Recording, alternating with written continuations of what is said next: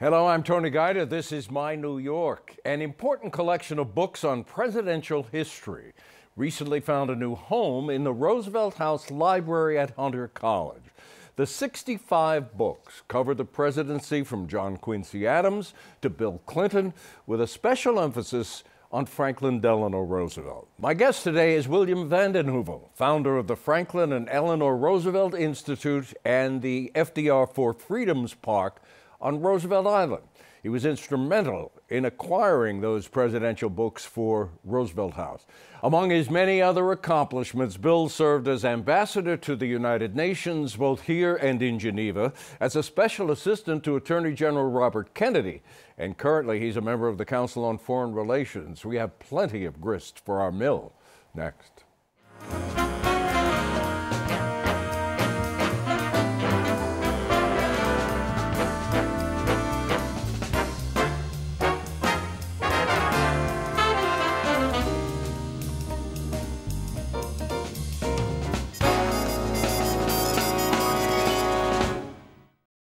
Mr. Ambassador, it's good to see you. Thank you, Tony. Let's talk a little bit about those books and their importance. They belong to the library of Arthur Schlesinger. Arthur was a preeminent historian of America in the 20th century. He wrote wonderful 3 volumes about Roosevelt. He wrote a wonderful volume about Jack Kennedy. He got the Pulitzer Prize for his volume on Andrew Jackson.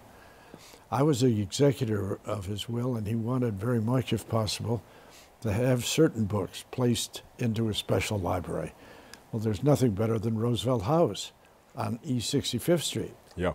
That's where President and Mrs. Roosevelt lived for all their life in New York City. So when Jennifer Rabb succeeded in getting the Roosevelt House designated, the library that... She's the president of Hunter. She's president of Hunter. The library in Roosevelt House was Roosevelt's library. It now has all these books. So it's a wonderful sense to go up to the library in Roosevelt House, have Arthur Schlesinger's signature in these books, have this wonderful library dedicated to the presidents, and it gives us a fresh meaning to everything. It reminds us of books. You know, everybody's reading on their phone, doing this. These are heavy books, paper books, hardcover books. And I know how Arthur cherished them himself. I mean, he had lived in a library. He loved books. So it's been a wonderful addition to Roosevelt House. One of them is yours, on Bobby Kennedy. Right. Right. I wrote a book on Robert Kennedy after his death. It was published in 1970, and it was called On His Own. Yeah. And it was the years between his becoming Attorney General and his death, running for the Senate. We'll come back to that, but I want to talk about FDR with you, because he clearly is your North Star in terms of public service. Why? Tony, Franklin Roosevelt, by any estimate, and this I think is almost the unanimous opinion of historians, whatever their background, was the greatest president of the United States in the 20th century. He led our country through its 2 greatest crises: the Great Depression, which was the most destructive assault on the economic well-being of free market society, and World War II, which was the ultimate triumph, we thought, over the barbaric forces that threatened democracy everywhere. So Winston Churchill once said of Franklin Roosevelt that he's the greatest man I ever knew. I have had the great honor of participating in a number of ventures that have brought President Roosevelt to the forefront of American thinking, because the society we live in, the country we know so well, is a country essentially built around the structure that Franklin Roosevelt saw in the Four Freedoms. The Four Freedoms: freedom of speech, freedom of worship, freedom from want, freedom from fear. Exactly. And you've worked 40 years to get the memorial, the Four Freedoms Memorial on Roosevelt Park. But before we talk about the memorial, you talk about Franklin Roosevelt's position in our history.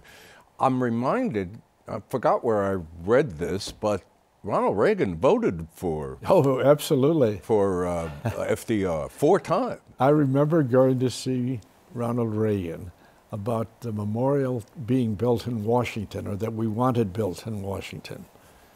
And it was a $50 million number in the federal budget, but nobody ever passed it.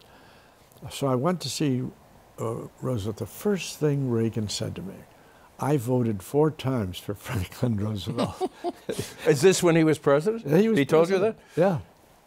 He arranged for that appropriation to build the Roosevelt Memorial in Washington. Was he the Reagan who voted 4 times for FDR? Wasn't the Reagan who eventually succeeded to the White House? He never really was in conflict with Roosevelt in the New Deal. Mm-hmm. His enemy, as he saw it, was Lyndon Johnson and the Great Society. But he was always most admiring. As a matter of fact, after Reagan died, there was a move to rename everything in America for Ronald Reagan, including the dime, which has the Roosevelt picture on it. Well, of course, it had the Roosevelt picture on it because the dime was the March of Dimes, which he was the founder of, in a sense, because he had polio and was severely disabled. And through the March of Dimes, we found the Salk vaccine and the Sabin vaccine. Right. So I think, so Mrs. Reagan, when it was announced that some congressman had introduced legislation to make the dime the Reagan dime, Mrs. Reagan immediately responded and said that Ronnie, as she called him, was a devoted admirer of Franklin Roosevelt and wouldn't think in the world of replacing him on that dime. So that's how we saved the Roosevelt dime. That's a good story. Yeah. You were talking about, what this country is today as a legacy of FDR, and it occurred to me to ask you that, about his philosophy. I mean, he was foremost in believing that government had an obligation to its citizens to make life better, to improve society, social justice, and things like that. That's very different from what country we live in today, and a perception of government. Well, that's a very important point that you make, because Roosevelt turned the idea of government around and gave it the positive responsibility to help people with their own lives. When he became president in 1933, 25% of the country was unemployed. There were no welfare services. The aged were left without programs of any kind. There was no Social Security. He faced those problems rather directly. The Republicans had always resisted all of those programs. And he said the role of government is to make this country work. And so he, with WPA and Public Works programs, CCC, he put America to work again to rebuild itself. WPA built a fair amount of New York. Oh, absolutely. Infrastructure. The tunnels, the bridges, the Triborough, all of those are objects that, as a matter of fact, more than half of the infrastructure of the country was built under Roosevelt. And today, we face a very real challenge on infrastructure. We've got to do something about it. If they went back to the Roosevelt era, they would understand how to do it. Well, there's a problem getting anything passed these days. But you say they'd know how to do it. Well, I understand what you're saying, but here we have, in this region, we have this huge infrastructure idea of this second rail tunnel under the Hudson River. And first it was thrown aside by the former governor of New Jersey, Christie. And now the president is trying to kill it, apparently over some peak over Senator Schumer. And I don't know if that's true or not, but he's certainly not on board when he said during the campaign how he was going to build so much infrastructure. I mean, how do we not have the will to do something like that is so necessary? It costs money. Well, yeah. And you can't give away $1.5 trillion and a so-called tax reform program, and at the same time commit $1 trillion to rebuilding the country. I think Americans are prepared to rebuild America. And I think they would very much appreciate and admire and follow leadership that undertook to say, we inherited an infrastructure and we're going to enhance it. But you point out what Governor Christie did the first week in office. He canceled building that special tunnel. Well, that put the whole metropolitan area back 10 years in terms of trying to build this place. So it's a constant fight. But things are even more difficult today because there's so many forces in action. There's so many power centers. There's so much money available against you for whatever you try to do. And the Congress is leaderless. Yeah. And America's going to have to answer to itself. You know, one interesting thing, Tony, I'm sure you were moved by it too, was in the response to the terrible crime in Florida in the schools. All these children. Those children. All those children coming out. And I was so impressed that they referred to themselves as a new generation that's going to do what our parents should have done. And what's your feeling? Well, the NRA has such a lock on Congress. You're not going to do anything now. I mean, the president's already caved in. He's announced. So how are they going to do what their parents? It's a long fight. I think you have to start in the states. You have to get the states to adopt legislation. There's a lot of states that won't do anything. But there are a lot of states that are looking at Connecticut, what happened in Connecticut after that school massacre. They've really now have some very important gun control laws. Nobody's trying to take anybody's gun away from them or to deter hunting. But what kind of a civilization is it where you walk around the streets with a AK-45, an assault rifle? Assault rifle. Well, we had a ban on it. But another thing I would mention is young Joe Kennedy, who's a member of Congress now, and he's a grandson of Robert Kennedy. I was interested in the speech he gave in response to the State of the Union speech. He was chosen to be the speaker. And he said, one line that got me particularly was, he said, "Mr. President, go ahead and build your wall. My generation will take it down." So that's where the fight is developing. Yeah. Let's talk a little bit about the memorial on Roosevelt Island. Am I wrong, Bill? But, you know, I'm a New Yorker for life. I mean, I was born here. I don't get the sense that it's as well known as it should be. Do you? No, that's true, because we don't have money for marketing it. But we've had over 900,000 visitors. I should tell the audience this is a magnificent memorial on the very southern tip of Roosevelt Island, designed by Louis Kahn. Talk about the design and, well, Well, it was determined, and Nelson Rockefeller played an important role in this. Nelson Rockefeller once wrote in a fragment of an autobiography that Franklin Roosevelt was probably the most important person in his life outside of his family. That's because he introduced Nelson to public responsibility and gave him an appointment in the last years of the Roosevelt administration. In any event, he played a major role, as did John Lindsay, in saying that New York should have a memorial to its greatest president. And you've worked 40 years to make it happen. There. And it finally opened in, what, 2012, was it? But you're too young to have been there when 1973, when John Lindsay was mayor, Nelson Rockefeller was governor. We had 500 people out on Roosevelt Island and dedicated the island to Franklin Roosevelt and renamed it and undertook to build this wonderful, wonderful memorial that Louis Kahn designed. Louis Kahn is one of the greatest architects of the 20th century. I mean, architects everywhere revere him. So to have the memorial built by Louis Kahn was itself a great attraction. So then Kahn died. Nelson Rockefeller went to Washington as vice president, and the city of New York went bankrupt. So 2000... Couple of problems. A couple problems we had to deal with.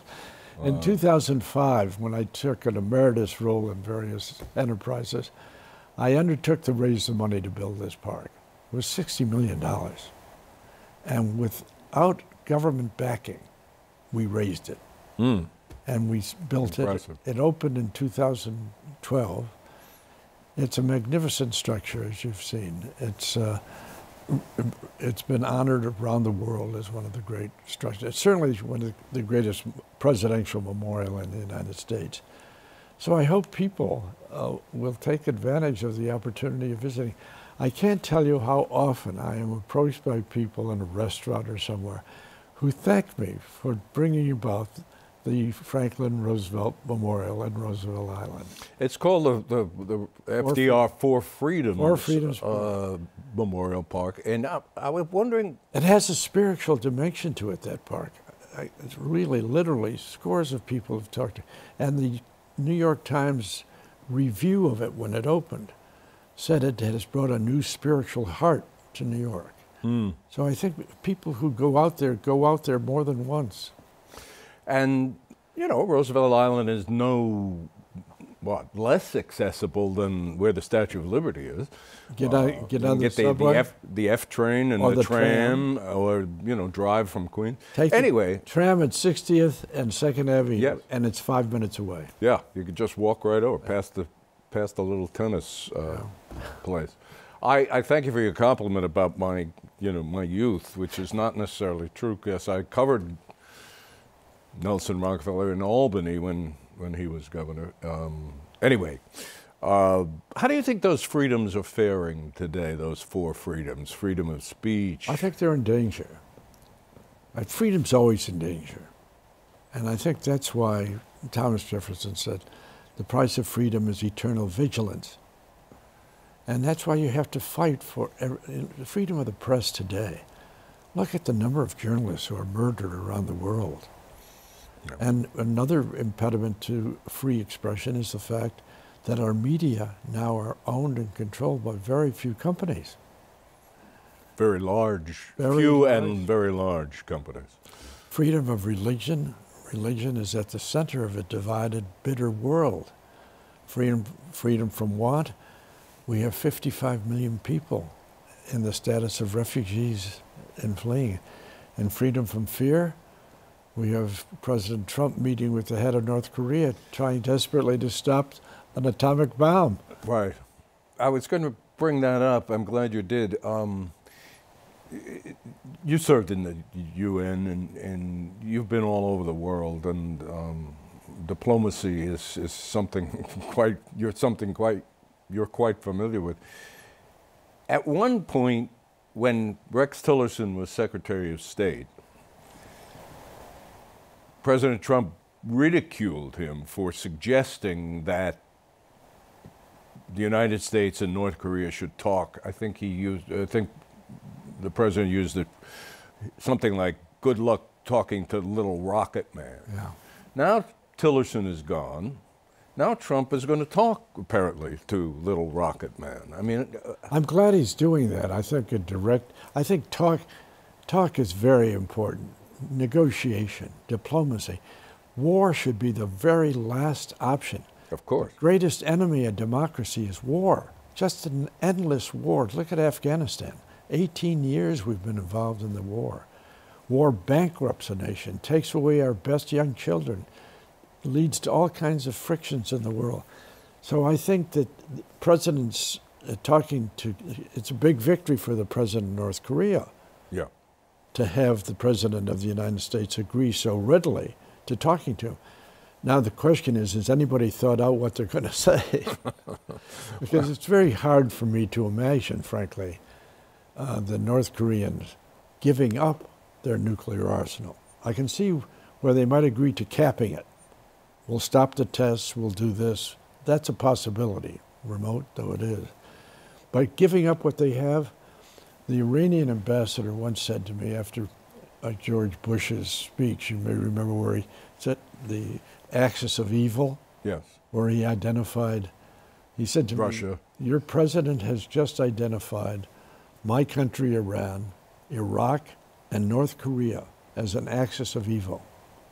Says, we note that you have invaded Iraq. We note that your army is on our border. We notice that you don't touch North Vietnam. And that has to be because it has the nuclear weapons. So with the mere presence of nuclear weapons, North Korea has been able to stave off and have one of the worst tyrannies in the world as its government. It's going to be very tough to get them to give up on that, in my judgment. But I hope the president leaves in place the agreement with Iran. I thought that was a major achievement, and so does the rest of the world.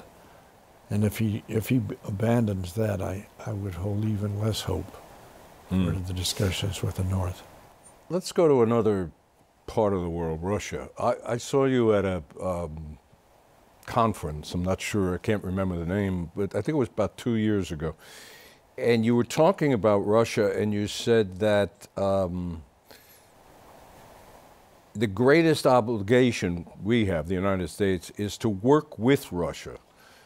And I'm wondering if 2 years later you still think that, given their assault on our, democracy in the last election and all the other things we're hearing. How do you view? Tony, one thing I think you have to remember, that all of the things that are being said about Putin, if they are true, and probably most of them are, the United States hasn't sat by idly for the last 50 years. No. We have intervened in elections and in the choice of governments in many different places. All over the world, yeah. My position on Russia is this, that the United States, in its own interest, needs a constructive relationship with Russia. But you've got to end the Syrian war. 500,000 people have been killed there. Countries destroyed. Well, I noticed that Max Boot, who's a very outstanding commentator for the Council on Foreign Relations, said the other day, let's face reality. And he's a right-wing political thinker. Let's face the reality that the United States is not going to intervene to save Syria. That being the case, let's understand that we have to have peace and stop the killing. Now, the second thing is, unless you have an agreement with the Russians on Syria, you can't stop the enormous migration that has almost destroyed the governments of Western Europe. That's crucial to America's freedom and interest, to have Western Europe survive. So that has to be thirdly, Russia's a superpower and nuclear weapons equal to our own. And Putin's just announced that he's got a whole new generation. We've got to keep pressing to control the growth of nuclear weapons. These weapons are going to be miniaturized, and you're going to have people being able, rogues in rogue states, threatening the peace of the world with nuclear weapons. So I think it's in our great interest to have a working relationship with the Russians. And how you do that now, it's awfully difficult, awfully difficult. We talked some about politics today, and I'm reminded that you engaged in politics some years back, 1960, running for Congress in what was then called the Silk Stocking District on the east side, Upper East Side of Manhattan, against a fellow named Lindsay, who was the incumbent. I just thought it might be fun for a moment to compare politics 1960 with what goes on today. What was that race like vis-a-vis what goes on now? Well, as I think back at it, Tony, it certainly was simpler.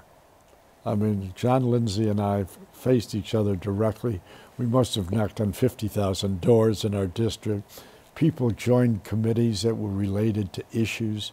We had public debates. I mean, it was a very wonderful thing in that context, and much, much less expensive. You're saying it was, the emphasis was on issues. Yeah. Well, personality is always critical. And I remember walking through Central Park often, I was shaking hands with voters, and a voter would say, Mr. vanden Heuvel, we'd like to vote for you, but John Lindsay's going to be the next president. And he was, he was Hollywood handsome. And he was a very good guy. He appointed me to several positions in his administration afterward. And I think the present summary of Lindsay is very unfair. I think he was a much better mayor than some people are willing to give them credit for. You say it was a lot less expensive. What did it cost? What did you spend? $80,000. Really? $80,000? In a race that was a national race. Yeah, it had national focus. $80,000. Yeah. $80,000 wouldn't buy what? One day in a race. A day. We don't have enough time really to go into this in any depth, but you mentioned Lindsay appointing you to some positions. One was Commissioner of Corrections, and I wonder what you think about reform of the prison system. Our prisons are failing. There are too many people in prison. I'm not so sure that's true. Really? When I was chairman of the Board of Correction, after Lindsay appointed me, there were 25,000 prisoners in the New York City system in prison. Today there's 9,000. But do you think people are in prison for crimes that could be handled other way? In other words, for less important things than we should be sending people to prison? Drug possession? You can't send people to prison for marijuana, although in many states they do. There are people in the southern prisons who are there for 10, 20-year sentences for selling 4 marijuana reefers, whatever they call them. No, I think the prison system has an opportunity. It's very tough to run the New York City prison system. Well, I meant, when I posed the question, I meant nationwide. It seems like our prison system is failing. I mean, well, crime is down significantly. It is down. Nationwide. Nationwide. And there are many reasons for that, and we could do a whole other program on that. Our prisons are much too brutal, and they don't serve the purpose that they should, which is rehabilitation. Most people who are in prison are going to get out and go back to their communities. The task of those who run the prisons is to use that time and that money to help them come back into the community so they're no longer a threat. That's not happening. That's not happening, Senator. And in this city, we have a place called Rikers Island, and many, I don't know what percentage, of the people in Rikers Island, it's not the majority, but many of those prisoners haven't even had a trial yet. They're just awaiting trial. Well, that's the judicial system. I mean, there's a lot of problems that center on things that frequently lawyers delay the trial. Yes. Because the witnesses don't show up, and this happens, and so you get a much lighter sentence at the end of it. The bail system should be reorganized. You shouldn't be in prison because you don't have $200 to put up for your freedom. People now want to close Rikers Island. Well, everything comes in a circle in reform. Rikers Island came about because people did not want prisons in their local neighborhoods. Of course, and still don't. But now, how are you going to get rid of Rikers Island unless you put back those prisons? Mr. Ambassador, there's so much more we could talk about, and I wish we had the time. It's so good to see you. So glad to see you, Tony. Thank you. And thank you for watching. We will see you next time.